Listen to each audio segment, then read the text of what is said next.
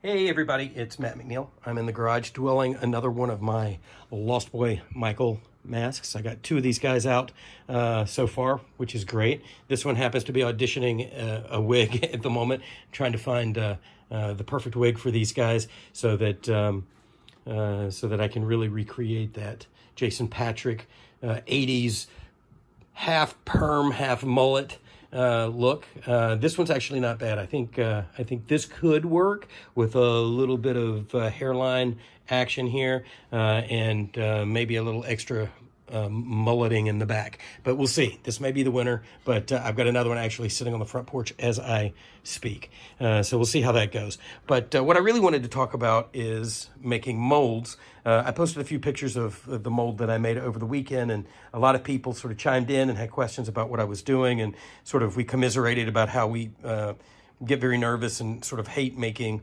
molds. And there's certain things that I've learned over the summer, which I feel are kind of important tips that can help making these masks and these displays a little bit easier on the post-production side of things, so that once you've got your mold made, and when you're making the mold, how to make your life easier afterwards. And that one most important thing for guys like me who are dwelling your latex is to be able to fill up your mold beyond the bib line of your mask in the front and the back.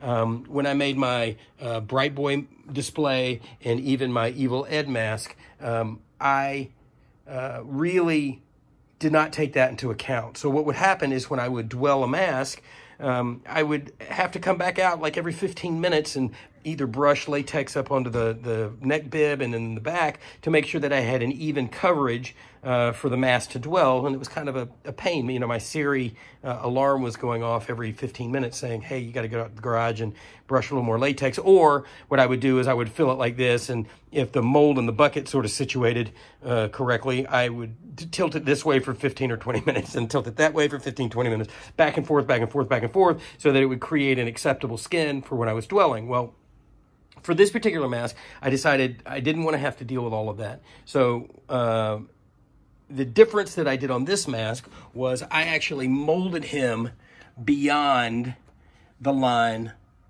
of the display, right? So what it allowed me to do is to fill this reservoir, the mask actually, up beyond the back edge and the front edge. So what it would allow me to do is not have to come out here after 15 or 20 minutes and have to babysit this thing. So those of you that are making molds, if you take into account, particularly if you're using like an Ed head like this guy over here, run your mold down to here, all the way across. Make it flat all the way around so that when you do fill this thing in, that your latex actually, you know, stops somewhere about here and you can fill it up.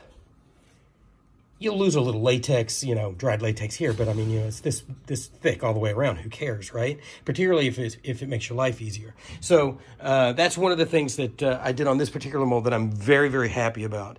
Hopefully that helps some of you guys. And then the other tip that I learned from you guys is that if you have bubbles like this, before I cover it up and let it dwell, come in here and give it a little spritz of, not stage blood, but of alcohol, 90% alcohol. And what it'll do is it breaks the surface tension and it'll pop those bubbles, and then you won't have bubbles on the inside of your mask. But again, I do that before I fill up the whole deal so that any surface bubbles are gone before I do fill it up, and then, you know, I'll come back and spritz this so that I just don't have any bubbles. And then finally,